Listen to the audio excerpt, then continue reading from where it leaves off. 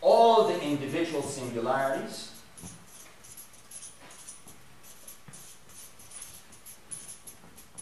species, markets, government organizations, any singular entity that we were talking about before forms what he calls the actual.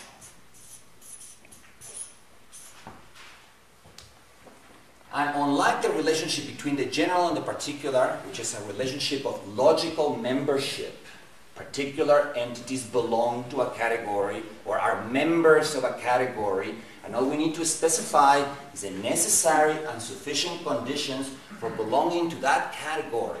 Deleuze ditches that and says the relationship between the universal singular or the virtual and the individual singular or the actual is one of process. Process that unfolds the universal singularity into its many actualizations. So that unfolds the abstract vertebrate into all the different vertebrates, many of whom we have never seen.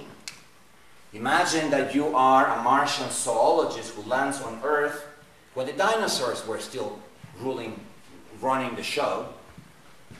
And you look at the velociraptors and Tyrannosaurus rex and oh my God, the reptilian line of vertebrates is so rich. Look at all the designs. And then you look at the mammalian line, the one that we belong to, and it's like a single rat-like creature that is downright ugly.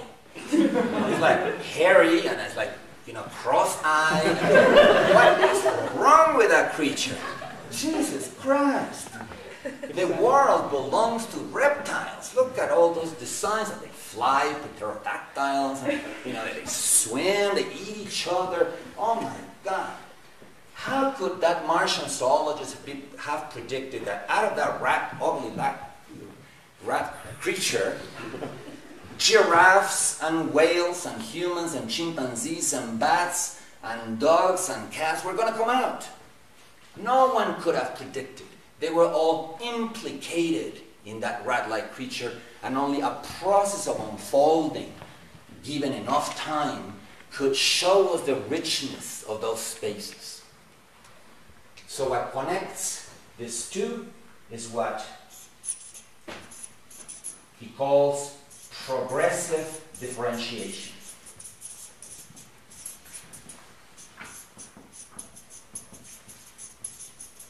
A non-logical category. I don't even know if I spelled it. Yeah. A divergent process. A process of producing differences. A process of expressing what was only implicated in that rat-like creature. Now express yourself. Be giraffe. Become a giraffe. Become a rhinoceros. Become a whale. Which brings us back to becoming animals. When Deleuze says becoming animals, it's important for artists to become animals. He's not saying put little fangs here and pretend to be a vampire or tattoo your body so that you look like a tiger. It's not a matter of resembling an animal. It's a matter of going from the individual singularity that we are up to the universal singular as a conceptual leap, as a leap of the imagination, and then down the progressive differentiation route in such a way that you don't end up human. In other words, he's talking about a real process. He's talking about, of course, a technique that needs to be mastered. And because he gave us so few details as to how this works, it will probably be the task of his followers to unfold the multiplicity that is Deleuze. But at least we know that he was not joking around, and at least we know he was not using metaphors. He was not just trying to invent a new terminology to compete with other terminologies that were around him in the 60s. He was trying to invent a new thing. And progressive differentiation, or the successive production of differences and the expression of all those differences that were implicated in the original abstract animal, is an act of creation.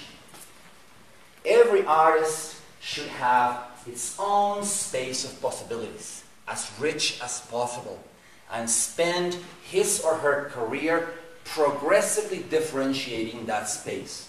If you can put your name, if you can put your signature, if you can put your individual singularity as a graffiti tag on one of those universal singulars, one of those multiplicities, and then you or your followers unfold it in such a way that it has the richness of that rat that became giraffe and became hippopotamus and all that, you're a great artist. You have matched the power of creativity and expressivity of nature. You have become something else than yourself. You have left the world of being human all to human. Thank you very much.